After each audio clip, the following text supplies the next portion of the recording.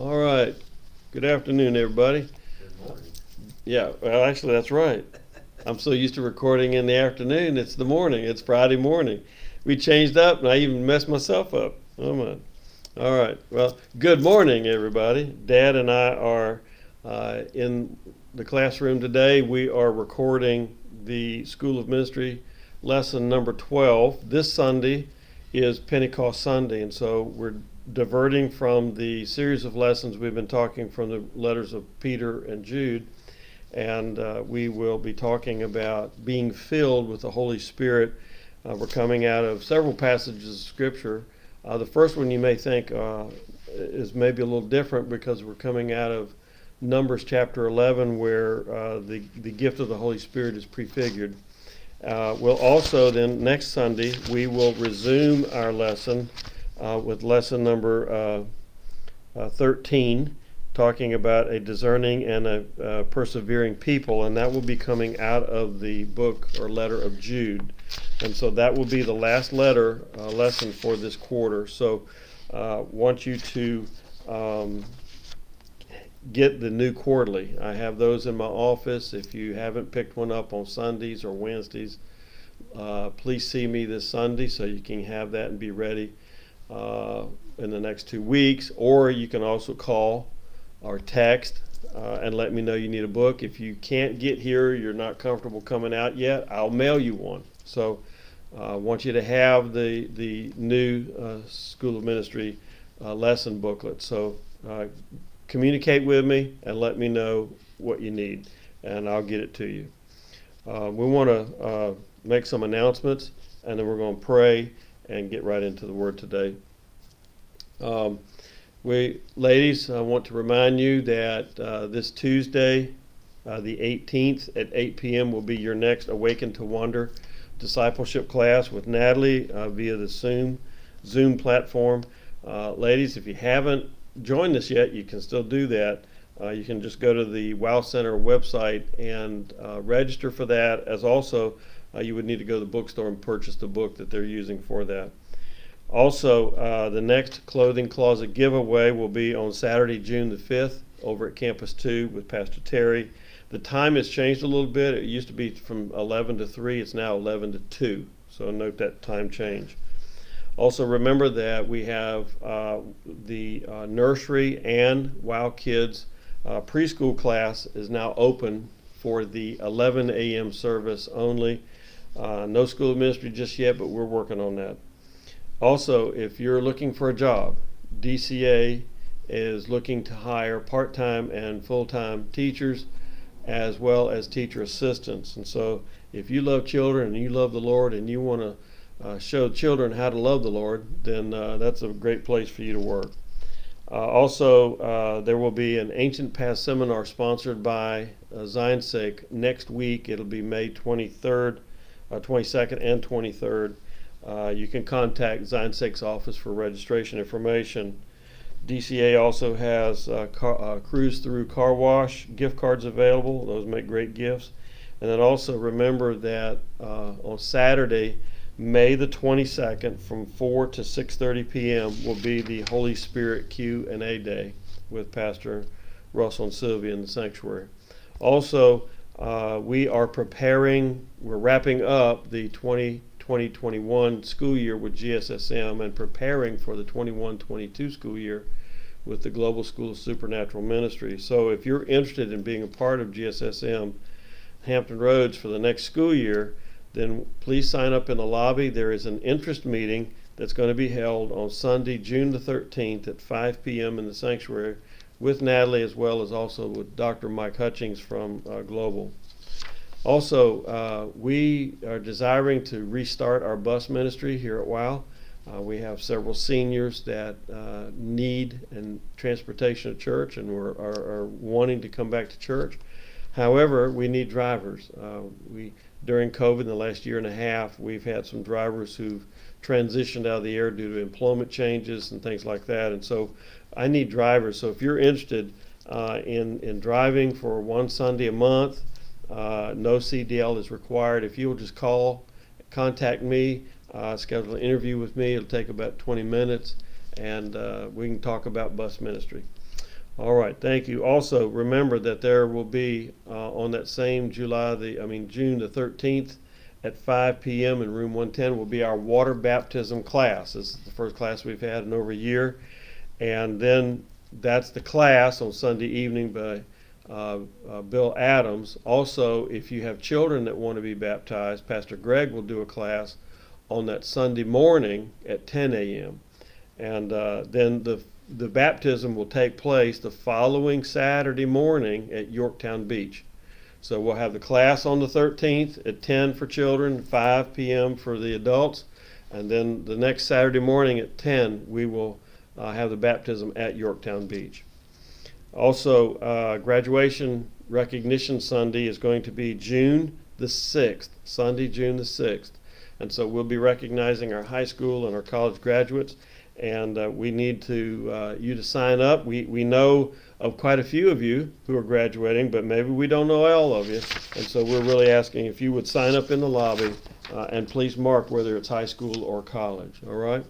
Okay, we want to pray and ask the Lord's blessing on the word this morning.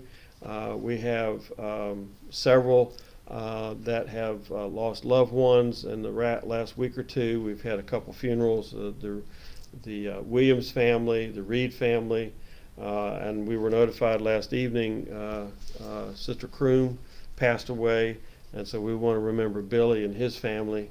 We don't have arrangements made yet, but when we do, we'll let you know. But please lift up Billy and his family and the loss of his wife yesterday afternoon. Also, we have several that are in the hospital and recovering. Evelyn Nelson and others. I believe Helen Heister went to the ER yesterday. I don't know if she's home or not, but we want to pray for Helen. And then Beretha Dawkins and others that just have a real need a physical touch in their lives. So let's pray. Father, we thank you for your blessings today. We give you glory and honor, and we thank you, Father, Lord, for who you are. And Lord, for your direction, your peace, your comfort, your joy. Father, Lord, your stamina that you give us, Lord, to persevere in difficult times. We thank you, Father, Lord, for answers to prayer. We thank you for your provision. We thank you, Father, Lord, for the opportunity to live in this nation and this country and the freedoms we have. And Father, we pray that we would guard those freedoms, that we would stand up for those freedoms. And Father, Lord, that the church would not be a silent voice, but that we would speak and be heard. We praise you, Father, and we ask God today that you would touch these on our prayer list. Lord, all those in the hospitals, those that are coming home, Helen Heister, Beretha Dawkins, others, Lord, who have been in hospital care this week. Father, we pray, Father, that you would give your peace and comfort. Heal these bodies. Father, Lord, relieve pain and stress and worry and concern. Father, Lord, and minister, Lord, to Billy Kroom and his family and the loss of Bonnie yesterday. We pray your comfort and peace of the Holy Spirit. Bless them. Father, be with the Williams family and the passing of Ty last week and the Reed family, Father, Lord, and the passing of Mark. We just pray your comfort, your grace, your mercy, your kindness. Lord, speak to them. Be with them, Father, Lord, in the days to come. We ask now, Father, Lord, as we come and deliver your word in this lesson from the book of Numbers and Acts, Ephesians, Galatians, and Corinthians. We pray, Father, Lord, that your word would speak to us. Bless us now, Lord, as we go into the word and we talk about being filled with the Holy Spirit. We ask, God, that you would touch us today, use us for your glory, and we give you the praise and glory and honor. In Jesus' name, amen. And amen. If you have your Bibles, please turn to Numbers chapter 11, and we're going to look at verse 24 down through 29. In the lesson today, we are actually looking at Pentecost Sunday. Pentecost Sunday is the 7th Sunday after Easter or Resurrection Day. So this lesson then is about the gift of the Holy Spirit. Now the Bible tells us and declares that the gift of the Holy Spirit to the early church, as promised by Christ and even promised by the prophets, came on the Jewish feast day called Pentecost.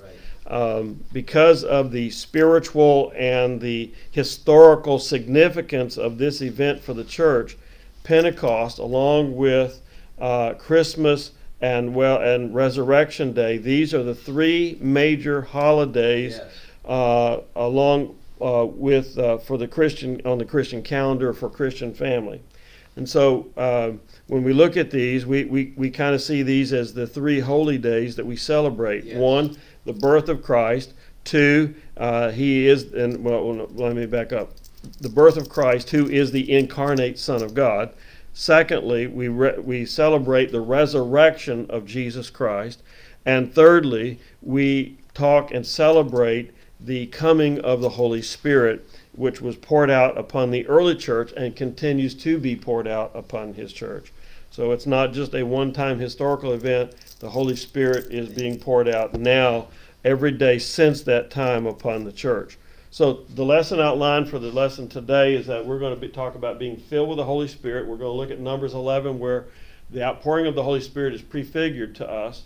And then also talking about Spirit-filled living, and then Spirit-filled unity and service. So we not only be filled with the Holy Spirit, but then we live as being filled with the Holy Spirit. And then we actually come together with the other body of Christ, and we serve together filled with the Holy Spirit. And so the lesson historically today contains a passage of Scripture, as I mentioned, from the book of Numbers. And we know that Numbers was written by Moses, and it was written somewhere around 1445 BC. That's 1,445 years before the birth of Christ. All right. Now, the other texts are all from the New Testament, and the day of Pentecost events are described in Acts chapter 2, are believed to have occurred. So the events that are in Acts 2 are believed to have occurred around AD 30, which was about 7 weeks after the death and resurrection of Jesus Christ. So we're going to see this, we're going to discuss these points, but we're also going to see that in this, Jesus commanded his disciples to wait in Jerusalem for the coming of the Holy Spirit. Now, what I want to point out to you is that Luke is the only New Testament author that talks about this. Luke discusses it. Luke is in his book, in the Gospel of Luke, and also in the book of Acts. He's the only New Testament writer who tells us that Jesus commanded his disciples to stay in Jerusalem, to wait there in Jerusalem for the coming of the Holy Spirit. Then he tells about the coming of the Holy Spirit on the day of Pentecost. So he's got he's the one that tells us about Jesus saying, stay and wait. And then he's also the one that tells us about the actual coming of the Holy Spirit in the book of Acts, Acts chapter 2. So thought that maybe you would find that a little bit interesting. All right, now let's read from Numbers chapter 11, verse 24 down through 29. This is where Moses is choosing 70 leaders. So Moses went out and reported the Lord's words to the people. He gathered the 70 elders and stationed them around the tabernacle. Tabernacle is the portable tent, place of the habitation of God. And the Lord came down in the cloud and spoke to Moses. Then he gave the 70 elders the same spirit that was upon Moses. And when the Spirit rested upon them, they prophesied, but this never happened again. Okay, verse 26. 2 men, Eldad and Medad, had stayed behind in the camp. They were listed among the elders, but they had not gone out to the tabernacle. Yet the Spirit rested upon them as well, so they prophesied there in the camp. A young man ran and reported to Moses, Eldad and Medad are prophesying in the camp. Joshua, the son of Nun, who had been Moses' assistant since his youth, protested, Moses, my master, make them stop. But Moses replied, are you jealous for my sake? I wish that all the Lord's people were prophets, and that the Lord would put his Spirit upon them all. Then Moses returned to the camp with the elders of Israel. In this passage, we are seeing the gift of the Holy Spirit being prefigured. What we mean by that, at the command of Moses, at God's command, God told Moses to select 70 elders of Israel to assist him in the governance of the people. If you look at chapter 11, go back to verse 16, it says, "Then the Lord said to Moses, gather before me 70 men who are recognized as elders and leaders of Israel. Bring them to the tabernacle to stand there with you." Okay? So we know that God had commanded him to select these elders to assist him in the governance of the people of Israel. It was just too much for one man. And his father-in-law had recommended this. The Lord now tells him to do so. And so we see then that they come together, and he says, take them and go to the tabernacle. Now, verse 17 also tells us that they're there at the tabernacle. They're going to be enabled by the Holy Spirit. And so we see it says that, and the King James says, the Lord took of the Spirit that was upon Moses and gave it to the 70 elders, and they prophesied. It did not cease. All right, and that what that means, did not cease, means it really means that they didn't do so again after that in verse 25. Now, during the Old Testament era or period, prophesying was the normative. It was the normal. Okay, it was the normative. It was immediately observable evidence that a person had received the gift of the Holy Spirit. So here in this passage, God tells Moses, take 70 elders, go to the tabernacle with you, right? He stations them around the tabernacle. God's Spirit comes down, talks with Moses. He takes of the Spirit that he had put upon Moses and shares it with the 70 elders. What is the evidence that the Lord had anointed them with his Holy Spirit? They began to prophesy. So that in the Old Testament era is the normative evidence that the Spirit of God had been placed upon them. Now notice, two of the chosen elders, Eldad and Medad, they were in the camp. They were not at the tabernacle. They were at the camp. Notice they also received the Spirit of the gift of the Holy Spirit, and they also prophesied there in the camp. It's kind of unique, Mr. Rush, what you're talking about here in the Old Testament about the Holy Spirit. It's the same Holy Spirit from the Old Testament as it is in the New Testament. Exactly. It's just that the anointing back then in the Old Testament Right. was prophesying. In the New Testament, it's the speaking in other tongues. Utterances. And it can be known or unknown tongues. Correct. Yeah. So a young man in the camp reported to Moses that Eldad and Medad were prophesying in the camp. Now Joshua was a servant to Moses. He was Moses' assistant and had been so. And he counseled Moses to forbid them or to stop them from prophesying in the camp. Now, what was Moses' response to that? He said, would God that all of the Lord's people were prophets. All right, I wish that all of them were the prophets and that the Lord would put his Spirit upon all of them. Okay, all right, so the gift of the Holy Spirit received by these 70 elders and Moses' prayer that the Lord would give his Spirit to all of his people is prefiguring prophetically the outpouring of the Holy Spirit on the church on the day of Pentecost in Acts chapter 2. Yes. All right, so now let's go to Acts chapter 2.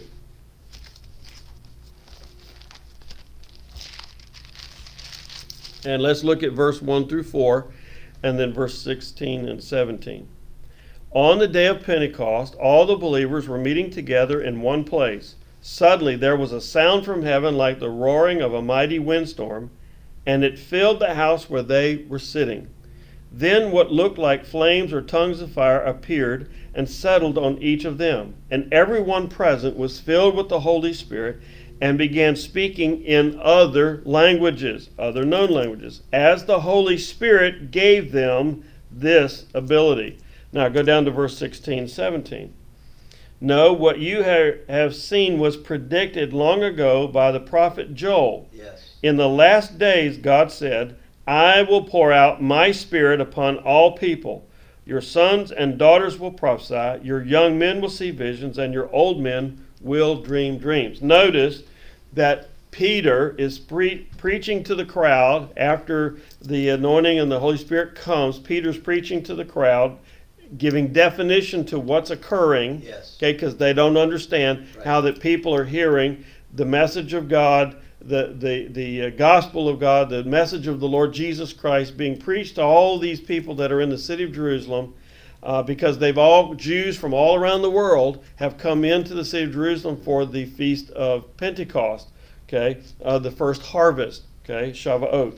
And so they're coming in and they hear these Galileans speaking in languages that they know they don't know themselves, but that they're being anointed to speak. Okay, and so we know if you look at the list, there's 16 different nationalities of people that are represented here, and we see that the Holy Spirit has anointed them. But notice it says, Peter interprets and says, "In the last days I will pour out my Spirit." Okay, all right, upon all people. So Peter interprets that as the last days. The last days started on the day of Pentecost, AD 30. So we're in the last days, Amen. and maybe we're in the last of the last days, all right, seeing that. Now, notice that in the Old Testament era, predictive prophecies foretold about the outpouring of the Holy Spirit on the people of God. Acts chapter 2 tells of the beginning of the fulfillment of those prophecies, as we just read in verse 16, 17, and 18. So we know that we've just shared a passage in Numbers 11. I've just also identified another passage in Joel chapter 2 about the outpouring of the Holy Spirit. So now let's go back for a moment and let's think about this day of Pentecost. This day of Pentecost is a Jewish religious festival, and it follows the ascension of the Lord Jesus Christ. It not only follows his resurrection, but his ascension 10 days later into heaven. And so we see 10 days after that, or upon his ascension, 10 days later, the Holy Spirit is poured out on all of Jesus's assembled disciples. Now, notice that speaking as the Holy Spirit gives them utterance. Okay, another word for utterance is prophesying. And so they spoke in language that they had not previously learned. Correct. Okay, all right, verse 4 tells us that. And they're testifying in verse 11 of the wonderful works of God. Let's go back and read that. All right. Both Jew and converts to Judaism, Cretans and Arabs, and we all hear these people speaking in our own languages about the wonderful things God has done. Okay. Another unique point there is that these languages were unknown to the speakers, Right. but known to the hearers. Right. Known to the hearers. Now, remember, because this is a Jewish religious festival, Yes. then you've got Jews that are from all around the world that have come into Jerusalem. Right. Okay? Now, is that by happenstance? No. God has a plan. Okay? He's going to pour out his Spirit upon Jesus' disciples, all right? And then they become the speakers of the gospel message. Right? So what these wonderful works of God, he's not talking about necessarily creation, but he's talking about the wonderful work of redemption through the Lord Jesus Christ. So Yes. they're all, the 120 are all speaking in tongues to the thousands that have gathered in Jerusalem. Correct. The population of Jerusalem has swelled well beyond its capacity, Yes. okay, because of this Jewish festival. How do we know that? Well, it says, look back up here. Here we are, Parthians, Medes, Elamites, people from Mesopotamia, Judea, Cappadocia, Pontus, the province of Asia, Phrygia, Pamphylia, Egypt, the areas of Libya around Cyrene, visitors from Rome, both Jews and converts to Judaism, Cretans and Arabs. Okay? And we're all hearing, so there's 16 different groups of people that are in Jerusalem for this festival. Okay? So they're here, okay, and they're speaking. The apostles, the disciples of Christ are speaking, and under the utterance of the Holy Spirit. They don't know these other 16 languages. Right. They are Judeans and Galileans, and they know, if possibly, at most they would know maybe 3 languages: Aramaic, Greek, and Hebrew. Right. Okay, possibly those 3. Right. But you've got people here from 16 other areas of the world that speak different languages. Yes. And we see that they're prophesying. They're speaking in languages they don't know, okay, testifying to the works of God. Now, shortly before Jesus ascended into heaven, he told his disciples that they would be baptized in or with the Holy Ghost. And he says, not many days hence. So if you flip over one page in your Bible, look at chapter 1, verse 5. John baptized with water, but in a few days you will be baptized with the Holy Spirit. Okay? All right?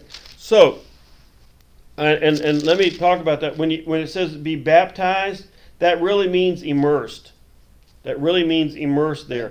In other words, flooding part of your life. In other words, the Holy Spirit's going to flood you into your life and immerse you, just like water baptism. Okay, all right. We believe in immersion, total immersion. Right. You know, you're dunked under the water. Okay, all right. So when we talk about this and we see this, what we're really seeing is that they're being filled with the Holy Spirit. The baptism of the Spirit came, and their experience was being described as being filled with the Holy Spirit in verse 4.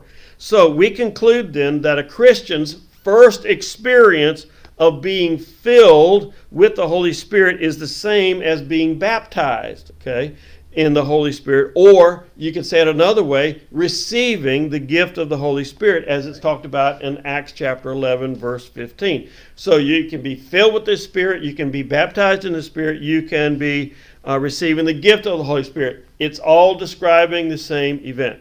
Now, on the day of Pentecost, Peter and the other apostles in verse 14 interpret the reception of the gift of the Holy Spirit as the beginning of the fulfillment of Joel's prophecy about God's abundant outpouring of his Spirit on his people. Okay, so go back to chapter 2, look at verse 16. We've read it, but let's read it. So now what you see was predicted long ago by the prophet Joel. So Peter and the apostles immediately recognized this as the fulfillment of the Old Testament prophecy.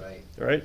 So they interpret that. So in the Old Testament era, prophesying and the interpretation of God-given visions and dreams was regarded as the evidences of a person having received the gift of the Holy Spirit.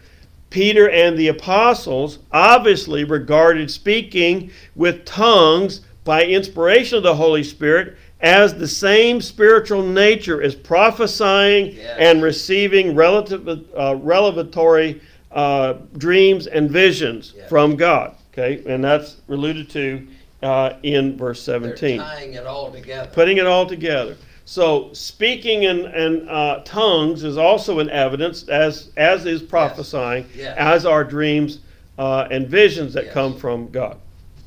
Now, so from AD 30, the day of Pentecost, AD 30, when the baptism of the Holy Spirit, when the Holy Spirit comes upon the church and upon the believers there, we then have started what is known as the Christian era.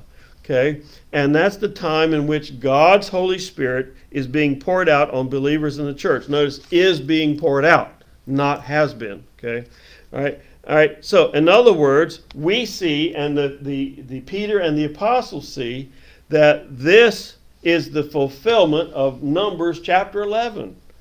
Okay, as Numbers chapter 11. So, believers in Christ can and should be filled with the Holy Spirit. Now, in regeneration, when we talk about regeneration, when you're saved or in your new birth, we receive the indwelling of the Holy Spirit, and we're baptized spiritually by the Holy Spirit into the body of Christ.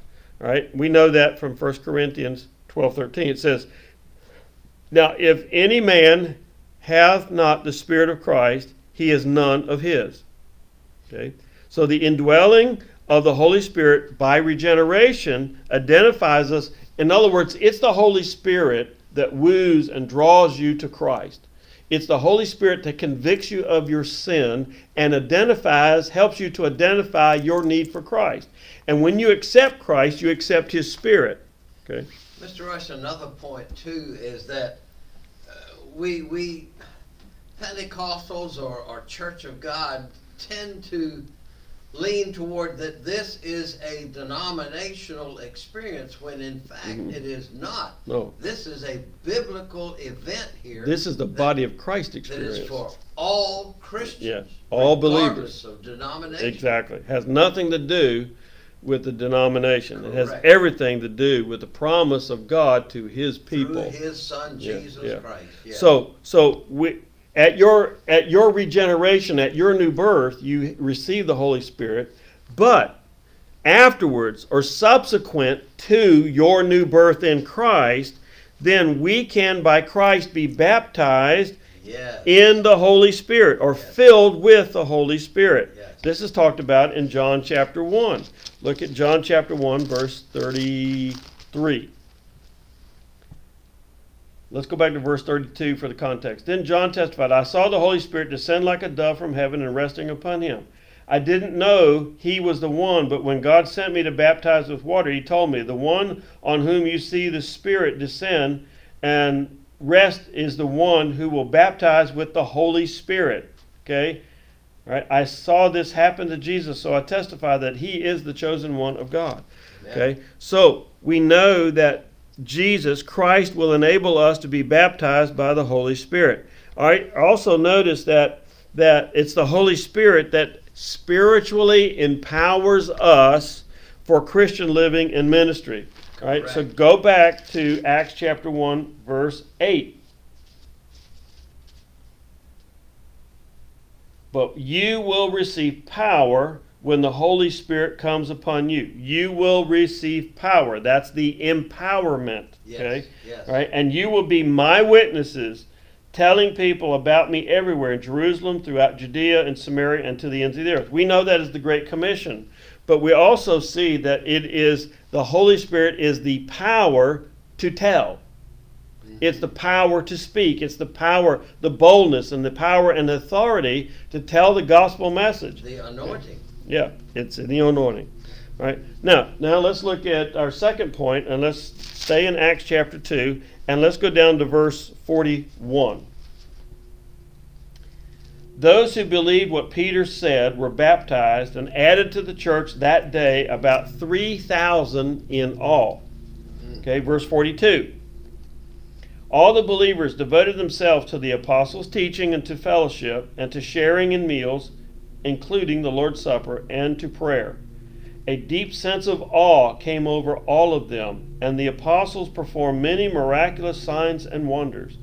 All of the believers met together in one place and shared everything they had. They sold their property and possessions and shared the money with those in need. They worshiped together at the temple each day, met in homes for the Lord's Supper, and shared their meals with great joy and generosity. Going down to verse 47. All the while praising God and enjoying the goodwill of all the people. And each day the Lord added to their fellowship those who were being saved. Okay. Now, in this second portion of the lesson, we're talking about Spirit-filled living. So receiving the Spirit, part 1. Now part 2 is walking in that Spirit. Right. And living it out. Now, also, I want you to flip over to Ephesians chapter 5, verse 18. Now let's read down through 21. Don't be drunk with wine, because that will ruin your life. Instead, be filled with the Holy Spirit, singing psalms, hymns, and spiritual songs among yourselves, and making music to the Lord in your hearts. And give thanks for everything to God the Father in the name of our Lord Jesus Christ. And furthermore, submit to one another out of reverence for Christ. So these are instructions on how we are to live. So basically what we're talking about here in Acts 2, 41 through 47 and Ephesians 5, we're actually talking about the Christian community and spiritual worship. So we as a body of believers come together as a community. So if a group of people are filled with the Holy Spirit, what evidences would you might expect to see in their living? Right? Tongues. Signs. Wonders, miracles. Okay. So when the disciples of Jesus were filled with the Holy Spirit in Acts 2:4, they were united into a community of faith. So one of the first evidences that if you're saved and filled with the Spirit, you're going to join other believers. Okay, Right. so you're united in that community of faith. But then you've got some distinctive commitments and characteristics that set you apart, and you named a couple of those. Yes. So they were united. The believers in Christ were united in their commitment to apostolic doctrine. In other words, they observed the apostles' teaching, which was the teaching that Christ had given to them. Okay, all right. Notice that they also are committed to maintaining Christian fellowship. Right. Notice that what I just read to you. Where did they? They daily met in the temple. They daily were meeting in the homes for the Lord's Supper. Okay, so they maintained these teaching. They maintained Christian fellowship. They observed communion, and they were constantly in prayer, as we saw in verse 42. So they're together. They shared what they had with one another. Okay, and as verse 44 and 45 says, as every man had need, they would share together. Correct. All right, so in other words, they then were faithful to assemble together for corporate worship in the temple, all right, and fellowship in the temple, but they also did it in their own private homes in verse 46. So it also notes in verse 47 that they're joyous people, okay? They're joyous people. So these commitments to teaching, to fellowship, to observing communion and prayer, in corporate worship and fellowship in the temple and in homes. All of these commitments, all of these characteristics won them favor with all the people. These are people that live in the city that may not be believers, Right. but they are being a testimony or a witness to them. Okay, and the Lord added, so because they were having favor with the people, then people were seeing their change in their life, and they were being saved daily and being added to the church. Doing the things that were good, that were decent, Right. that were orderly. Right. Lawful, even. Amen. Yeah. Right. So, like the earliest Christians in Jerusalem, or the early Christians, those at Ephesus, that we read that passage in Ephesians, they were engaged in spiritual worship. Now, in Ephesians it says, remember, to sing in spiritual songs and hymns and make music in your heart to the Lord. Right. So we know then that they're engaged in spiritual worship, they're motivated, and they're inspired by the Holy Spirit. Now, Ephesus was a very idolatrous city. Yes. All right? Ephesus was engaged in worship, but they were in worship to idol gods. And many of their common practices for those that were worshiping the idol gods there in Ephesus was to drink undiluted wine so that it would induce religious ecstasy and ecstatic utterances. Okay? All right? So Paul forbids Christians to do that. He said, do not be filled with wine in excess. In other words, where you're drunk and you're saying these ecstatic utterances. He said, don't do that. But what he did command them instead was to be continually filled with the Holy Spirit. Notice I said continually filled. Present progressive tense. Yes. It's Yes. you're continually be filled. Right. Right. Okay? Right.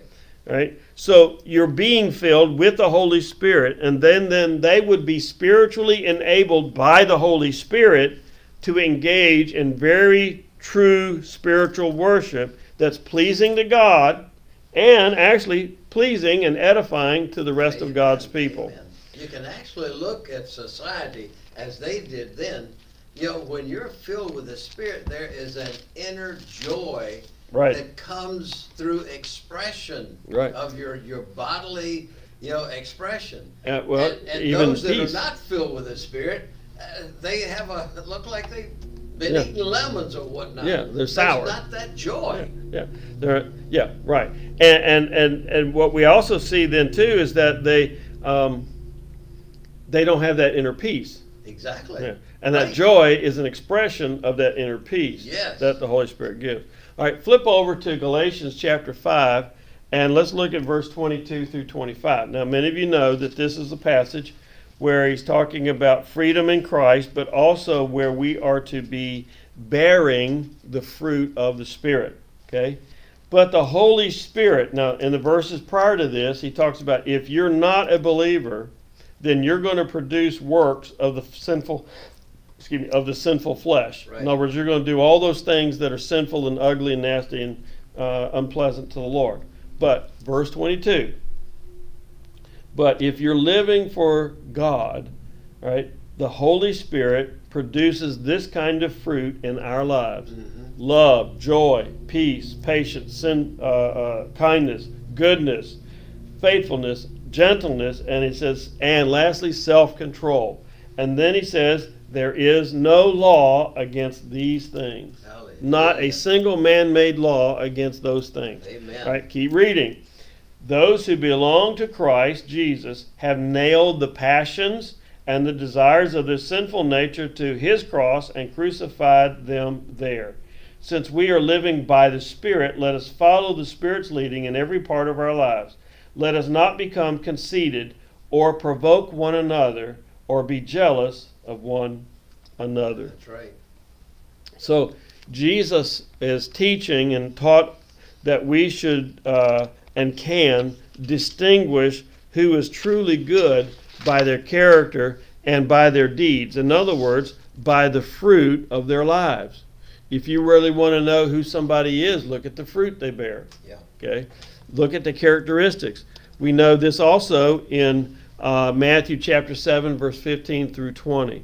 Now, in keeping with this teaching of Jesus, the most compelling evidence that an individual is filled with the Holy Spirit is the fruit of the Holy Spirit in his or her life. Yes. Okay? Yes. Now, fruit is produce. Right? It's produce. Yep. Right? It's harvest. Okay? And so when we think about the fruit of the Spirit, the produce, or the things that the people of God produce, are those Christ-like virtues, okay, that the Holy Spirit will produce in our lives as we then submit to the Holy Spirit's holy influence. Okay? So Spirit-filled living is not really difficult to discern or even to describe. It's Christ-like living, and that should be our goal. In other words, how do I live like Christ? You live like Christ lived. It's not hard to understand. Okay. Now, being filled with the Holy Spirit produces a distinctive community lifestyle for the believers in Christ. The communities of faith that Christians are in will take on the same commitments, the same characteristics that identify the early church believers as well, and that they were identified as followers of Christ. So, by being continually daily filled with the Holy Spirit, we can live this same lifestyle. Notice I said by being continually daily filled. Okay, that's what is required. If we are not daily filled, we could end up making a mistake. Yeah. All right, producing. So we need that continual filling of the Holy Spirit to maintain that Christ-like lifestyle, because the Holy Spirit will produce in us all those virtues of Jesus. Amen. Amen. So we need to aspire, we need to pray to live a Spirit-filled, Christ-like life. Yes. Okay? And the benefit of doing that is, one, it glorifies God, it brings Him glory and honor, it honors Him, it pleases Him, but it's also beneficial to other people. Yes. Because we're going to not do the things in the flesh that could be harmful to people, or even sin or break law. Well, the scripture calls us, the salt of the earth. Right. And being raised on the farm in the summertime, and my father taught my brother and I that, we need to keep the animals watered for their health's sake, okay, livelihood. But in order in the summertime to make the animals drink, we had to put the salt out there to make them thirsty. Right. This is what the scripture says we are. Right. We're the salt of the earth that makes the world thirst for what we have. For the Lord Jesus Christ. For the Lord Jesus Christ. Amen. Good illustration, Dad. if you have your Bibles, look at chapter 4. Now, Acts chapter 4, look at verse 31. We're going to move into the third point of the lesson, Spirit-filled unity and service. Okay, this is tying right in. That's a good segue, Dad, of that illustration, to make them thirsty. Okay, Yes. so how do we make them thirsty? Well, we have to serve the Lord in unity. Mm-hmm. Okay, serving the Lord by doing what He commanded us to do. Go tell. Okay, Right. all right. So now notice that the church in the 4th chapter is starting to begin to experience persecution from the religious leaders and the opponents of Christ. So facing this persecution, we see that the early believers in Christ in Jerusalem came together in prayer, asking God to enable them to speak His word, to share the gospel with boldness and with authority. And so God granted their prayer. We see in the 4th chapter that Peter and John are before the Sanhedrin Council. Okay? And so God granted their prayer. He enabled them to remain united in speaking the word with boldness in verse 31. So let's go down to 4:31. After this prayer, asking for boldness and the ability to continue to speak, after this prayer, the meeting place shook, and they were all filled with the Holy Spirit. Then they preached the word of God with boldness. Keep reading. And it says, all the believers were united in heart and mind. All right, there's the unity we're talking about. And they felt that what they owned was not their own, so they shared everything they had. The apostles testified powerfully to the resurrection of the Lord Jesus, and God's great blessing was upon them all. There were no needy people among them, because those who owned land or houses would sell them and bring the money to the apostles to give them to those in need. Okay, wow. Look at the community of faith in action here. So we see that they are being filled with the Holy Spirit, and we see that they had the spiritual power to remain united, and they united in purpose, not just in fellowship, but in purpose and ministry in all kinds of circumstances. Yes. Remember, we just read where they had all favor with man and all the people. Well, now we're starting to see opposition crop up from the religious leaders. So the description here of the community of the believers in Christ at Jerusalem is kind of like that's talked about in Acts chapter 2, verse 41. And it says that this verifies that when people are filled with the Holy Spirit, the results produced in their lives are essentially the same. So a special phrase is used to describe this. In verse 32, it says, them that believed in Christ were of one heart and one soul. One heart and one soul. So being of one heart means that we're devoted to the Lord Jesus Christ. Being of one soul means that we have a shared life of righteousness, peace, and joy in the Holy Spirit. So being one heart means we're united with the Lord. All right? Being one soul means that we have a life together. You can't be a Christian independent of anybody else, other Amen. believers. You have to have a shared life. So God's judgment on the builders of the Tower of Babel was the confusion of their languages. Mm-hmm. Remember that. Right. Okay? So they could not communicate effectively with each other, and therefore they could not be what? United in their rebellion against God. Right. See, it's not about the tower as much as their purpose for the tower. Thank you. Okay? It was to rebel against God and set themselves up higher than God.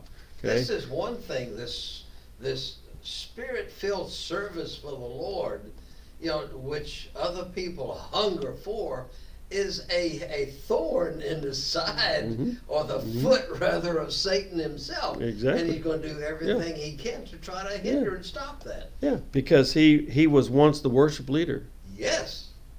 Good point. which drew Good fellowship. point. Yes. Yeah. So, one of the more challenging conditions to create between humans is unity. Mm-hmm. Okay, so the outpouring of the Holy Spirit on the church on the day of Pentecost was spiritually God's reversal of the confusion that came from His judgment on Babel. Yes. So remember, we talked about God's judgment on the people, the builders of the Tower of Babel, was confusion in their language, so they couldn't understand, couldn't effectively communicate. Right. The outpouring of the Holy Spirit is God's reversal of that. Okay, and we see that it's the reversal of that confusion. So, in other words, the Holy Spirit unites believers in Christ with a common language of the heart and of the soul. Okay, so in the unity of the Spirit, it testifies to the world that there is one body, one Spirit, one hope, one Lord, one faith, one baptism, and one God and Father of us all, as we see in Ephesians chapter 4. Okay, so God reverses that through the outpouring of the Holy Spirit. Amen. Now, let's look at 2 Corinthians chapter 3. And look at verse 5. And we're wrapping up the lesson for today. 2 Corinthians 3, 5, and 6. It is not that we think we are qualified to do anything on our own. Our qualification comes from God. He has enabled us to be ministers of His new covenant. This is a covenant not of written laws, but of the Spirit. The old covenant ends in death, but the new covenant, the Spirit, gives life. I like that word that you used there in verse 6, enabled us. Yes. Hallelujah. Yeah. Amen. Notice that we can serve God, but we must recognize we cannot serve God in ourselves. What we're really saying is that we serve God by His sufficiency. In other words, I am insufficient to serve God on my own. Correct. But by the Holy Spirit, I am enabled to serve God.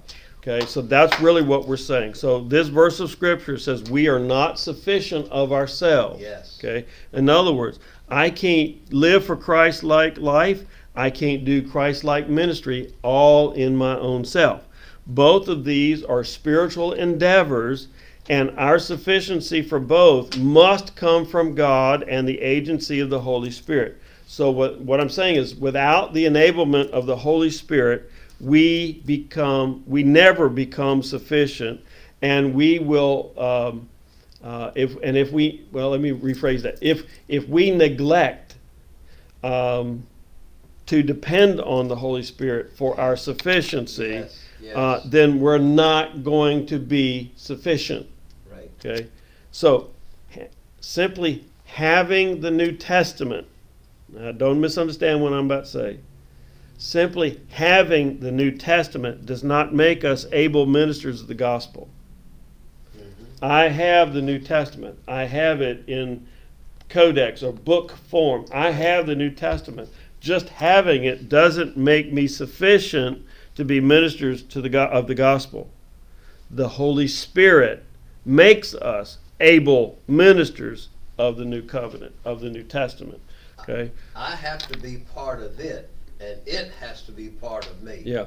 So, yes, we have that covenant, new covenant of salvation by grace through faith in the Lord Jesus Christ.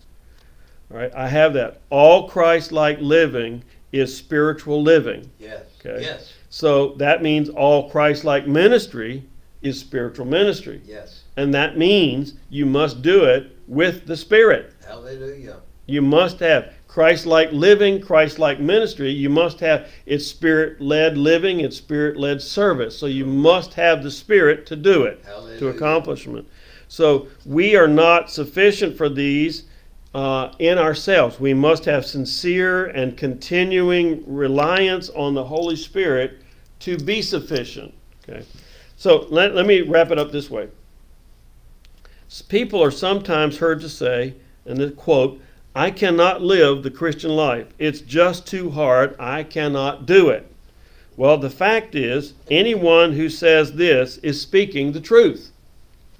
They can't. We can't do it in ourselves. Okay? Right. All right? But there is no excuse for not living the Christian life. Right. You can't do it. They're speaking the truth. I can't do it in myself. Okay? Right? recognizing that we can't do it ourselves should alert us to the very fact that we can live a Christ-like life only if we're sincerely committed to Christ, all right, as our Savior and Lord. And as we are committed to Him, then His Holy Spirit comes and dwells in us, and then we are enabled by God through the Holy Spirit to live for Christ and like Christ. But in fact, in my experience, I have found it easier to live the Christ-like life than not to live when I look back at my past. I was a miserable human being. But how is it that it's easier now? Because of the Spirit. Because you have learned to follow the Spirit, to live in the Spirit. Amen. You are being continually, daily filled. That is how you do it. Hallelujah. Okay? All right? So, when we pray to be filled with the Holy Spirit, we're also asking to be filled with God and with Christ. Yes. I want you to understand that. The Trinity. Okay? Right. Often when people pray to be filled with the Spirit, they don't think about it this way. Okay? When we're filled with the Holy Spirit, we're submitting to the sovereign, the wisdom, power, and authority of God over our lives, and then we submit to the lordship of Jesus Christ. Okay? All right? So we submit to the holy influence of the Holy Spirit over our lives. So we're living in the Spirit is really Christian discipleship. Yes. Now, there may be some of you that are listening to this lesson, and maybe you are aware of fellow believers in Christ who are seeking to be filled with the Holy Spirit. Here's my challenge to you today. Pray for them that they will receive the gift of the Holy Spirit. Yes. You know, we can't meet right now in a classroom setting, but you're watching it. And maybe as you're watching, there is someone in your household or in your group. Maybe even you're having watch parties. I don't know how you're watching. Maybe they're family units together. But I would challenge you as you're watching and desiring to be filled with the Holy Spirit. If it's appropriate in your setting, then I would say lay hands on them and pray for them to receive the gift of the Holy Spirit. Yes. Do it while you're watching. Do it while you're listening to the Word today. So we have a powerful lesson here for Pentecost Sunday, May 23rd, 2021. And so we thank you, Lord, for the preserving power, Father, Lord, of the Holy Spirit. I praise you, Father, Lord, for the Holy Spirit, for the enablement of the Holy Spirit. I can't do anything without you.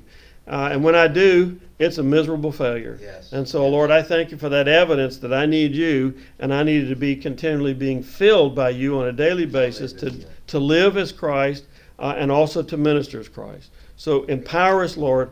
Give us those gifts in the baptism of the Holy Spirit. Father, Lord, help us to follow that, but also, more importantly, enable us to be witnesses to the world around us, to be the salt and light that we need to be. Lord. In the name of Jesus, amen. Amen.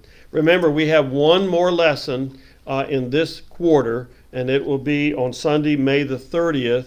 And that's the last lesson that will come out of 2 Peter and Jude. And then we go into a new series of lessons talking about the great prayers of the Bible. And then the second section of lessons in the summer quarter, we're going to be talking about defending the faith in a secular society. Hallelujah. So we're going to come up with some real straightforward stuff, in your face kind of things in that second half of that lesson. So I'm looking forward to that. Yes. And if you need your quarterly, your new student booklet, please see me Sunday or Wednesday. And if you can't get to church, call me, text me, email me, and I'll get it to you somehow. I'll put it in the mail, but we'll get you the booklet. All right? The Lord bless you. We'll see you next Sunday.